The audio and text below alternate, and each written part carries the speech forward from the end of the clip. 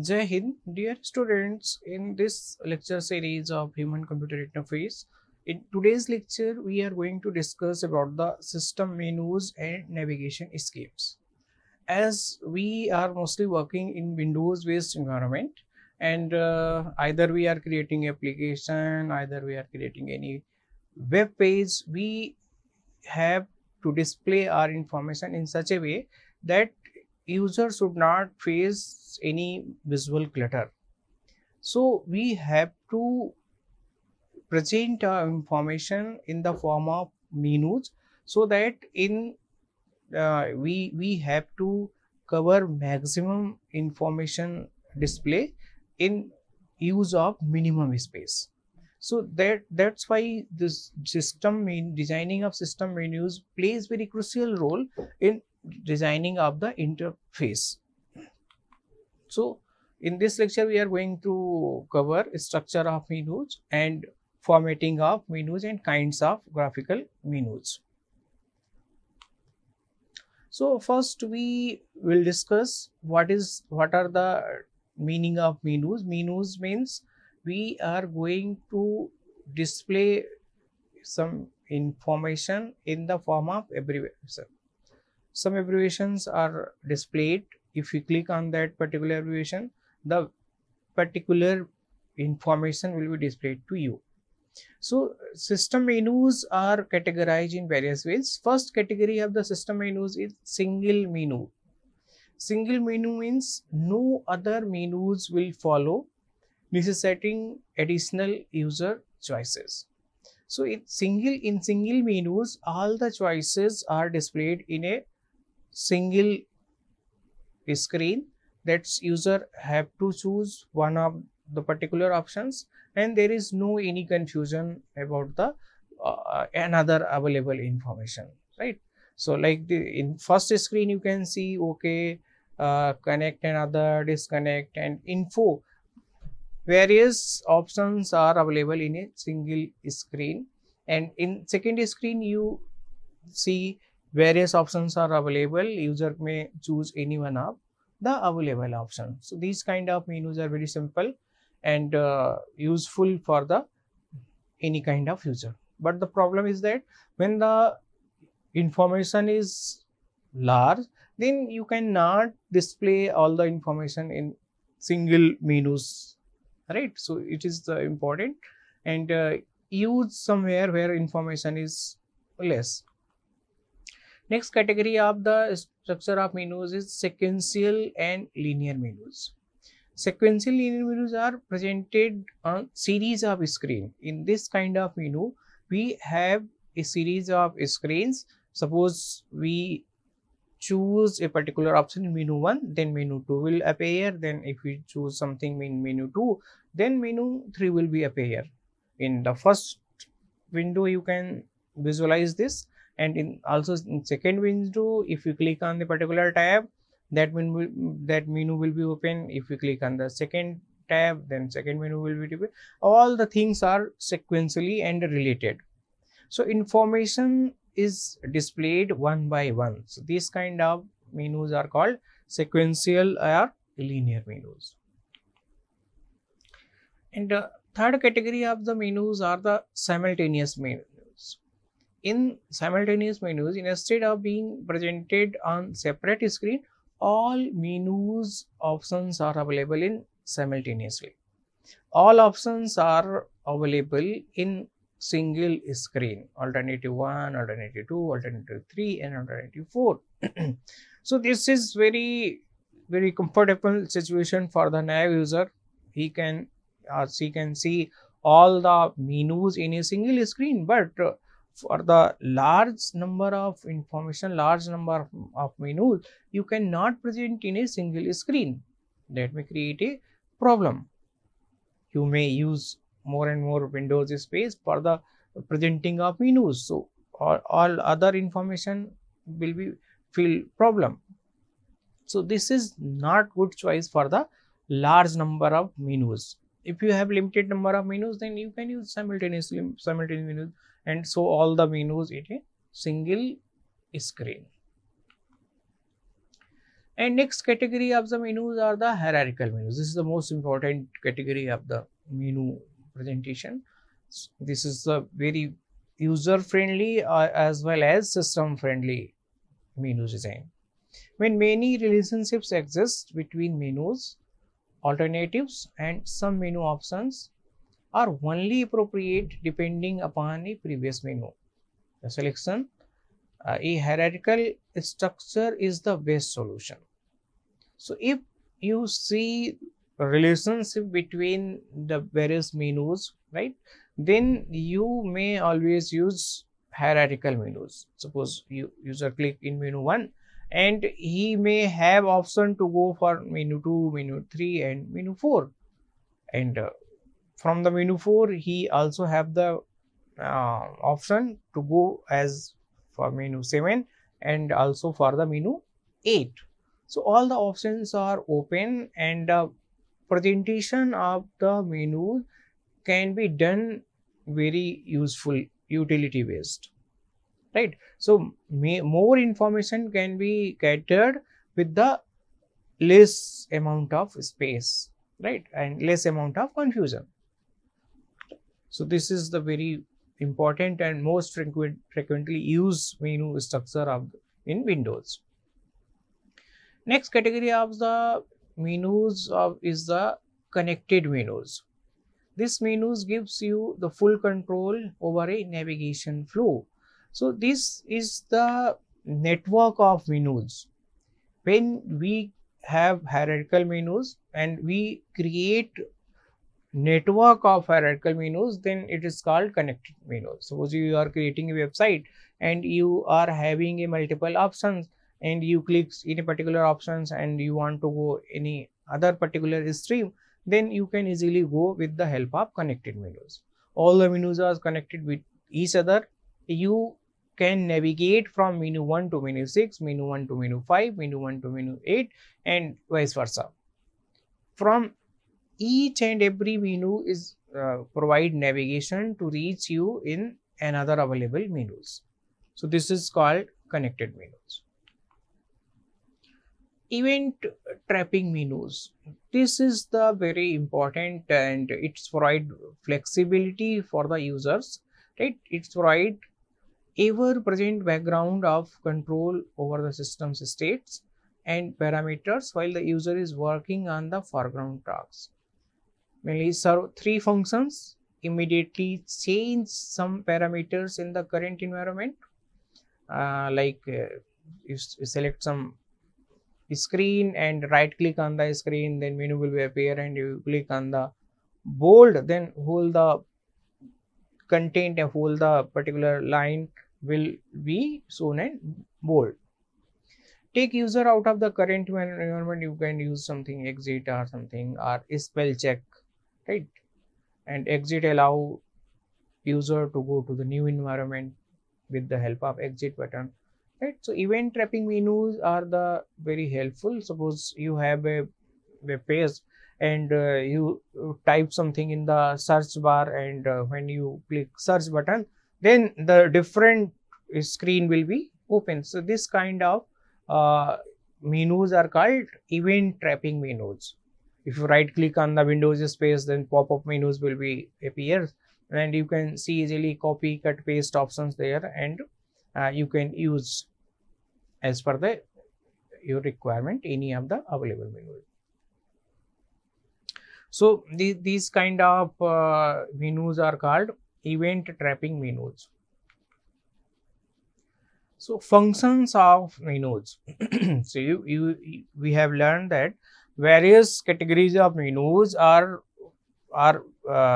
created or suggested for the help of users. For the most appropriate user centric, most appropriate user centric environment, we have to design a very helping environment with the help of menu structure, so that user can navigate from their appropriate requirement to fulfill their requirement, and they have not feel any trouble in the running of the system. So functions of menu as a navigation to a new menu, and execute an action or procedures, displaying information, or sometimes menus are used for input purpose. Suppose you click on the particular number or select something particular given drop down menu, that will be the input for the uh, another function.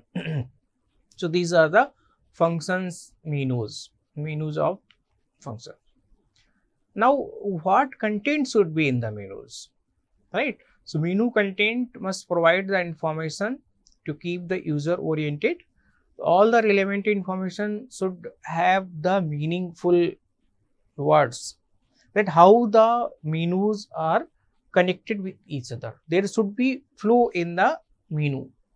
Menu title should be meaningful, and user must understand what is the purpose of that menu. Choice description must be in range of, there may be mnemonics, maybe numeric or alphabetic listing.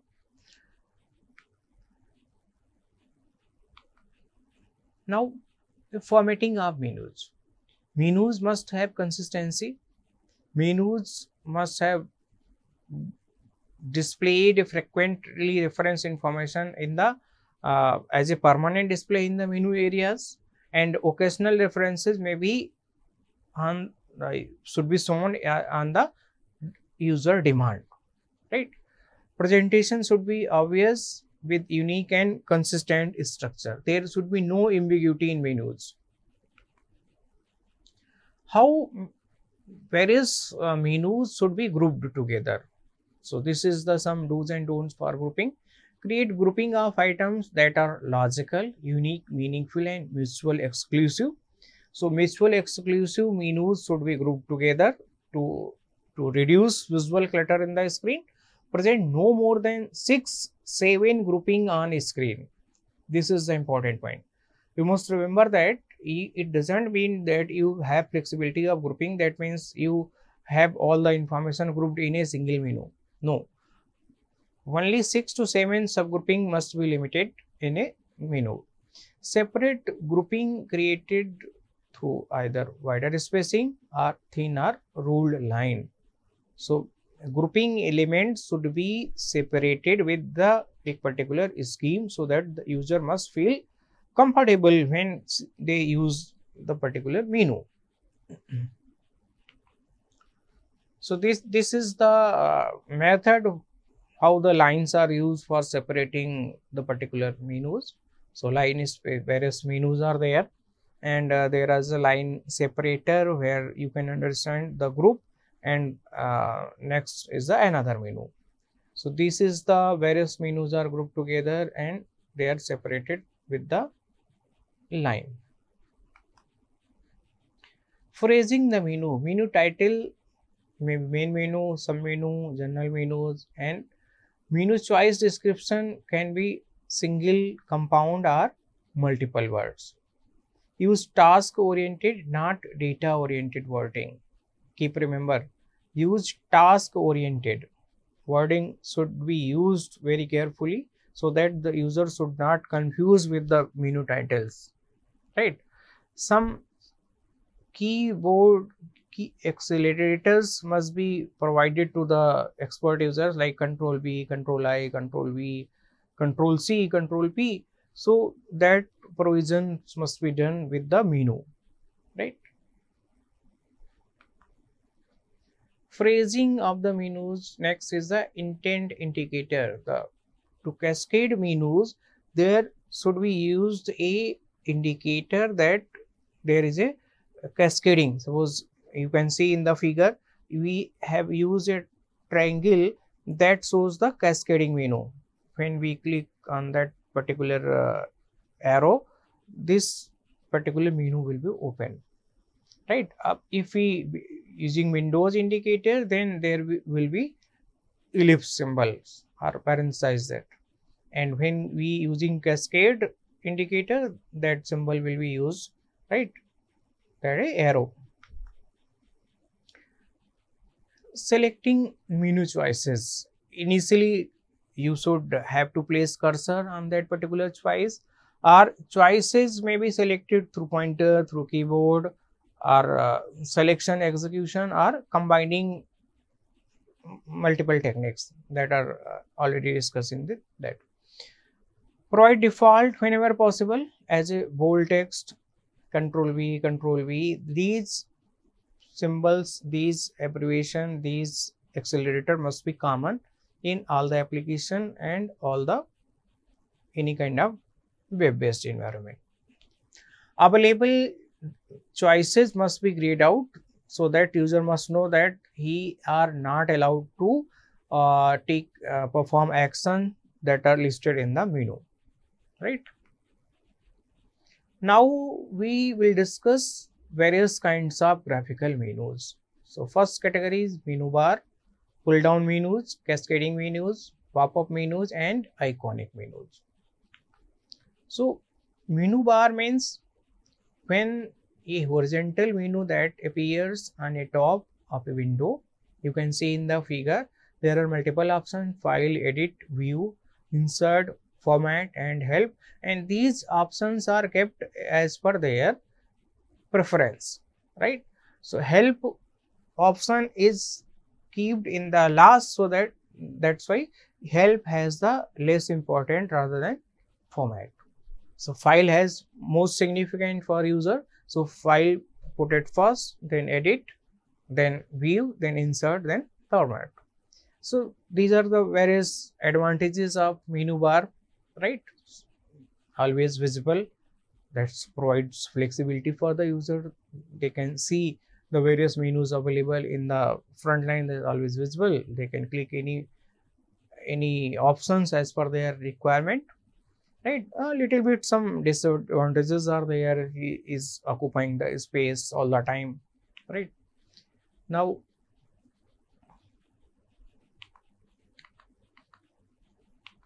in the menu bar, a primary window must have a menu bar. Some do's and don'ts for menu bar. All menu bars must have an associated pull down menu. When you click on the file, there should be various sub options must be there in the form of pull down, and do not allow the user turn off the display of the menu bar, right? Locate at the top of the screen just below the screen title. That the most visible part of the screen is topmost of the screen. So your menu bar should be always in the top of the screen.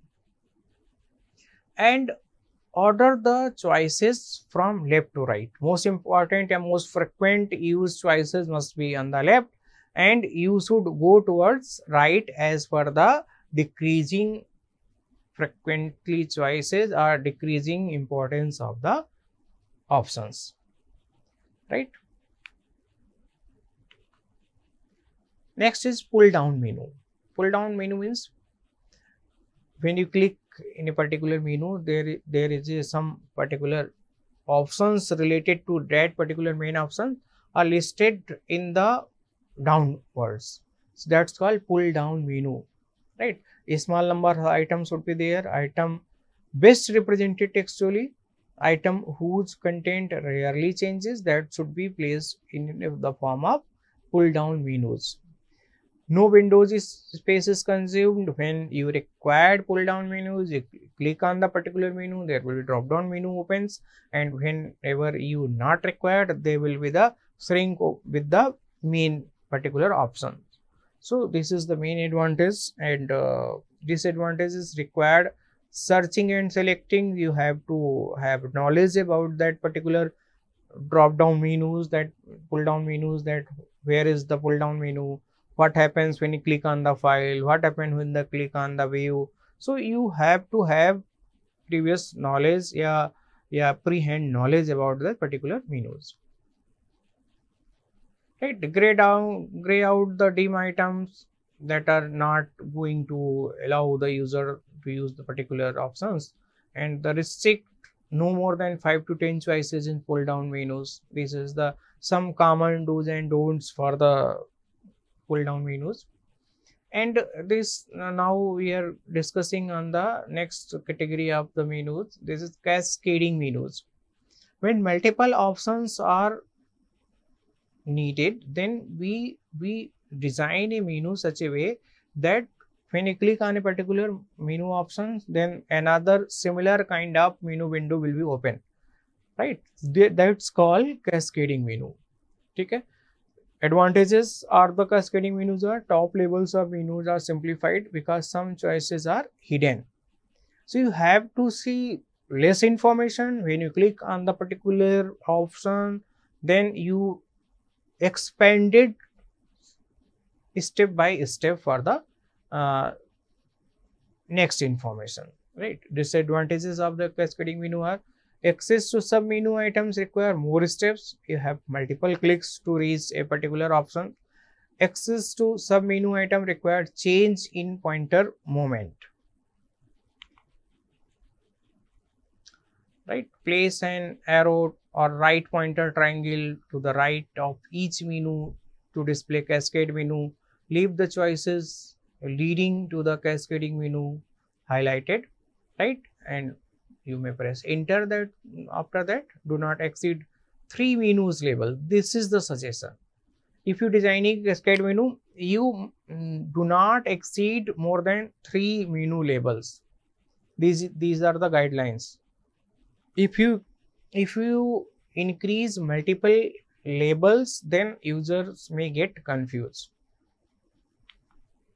Now we come to the next category of menu, pop-up menus. In pop-up menus, when you click on the screen, right, you suppose your choices may be also present alternatively or choices within the context of the task, right? Suppose you are typing in the form, you may right click on the particular box, then this kind of, as you can see in the figure, pop-up menu will be displayed. You can choose particular options, copy, paste, and you ease your life with the help of pop-up menus.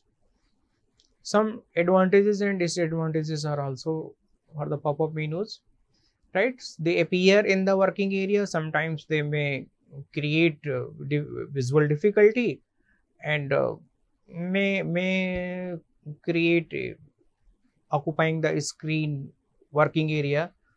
Then user may get irritated. The existence, some disadvantages are there. The existence must be learned and remembered.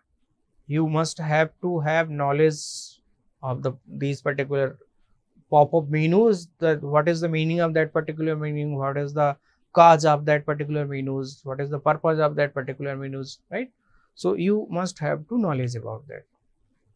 Now we come to the next category of menus, that are the iconic menus, used to remind user of the functions, command, application choices. We use some symbols, create icons that helps enhance recognizing the hash and options, selecting meaningful and clarity represent choices.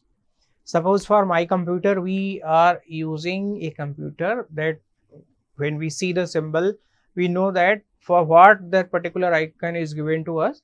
We understand that we have the whole structure of the computer within this icon, right? Similarly, you can see you use the specific icon for the Bluetooth, you can use a specific icon for the Wi-Fi symbol, you use the particular symbol for a mobile device, you use a particular symbol for a network.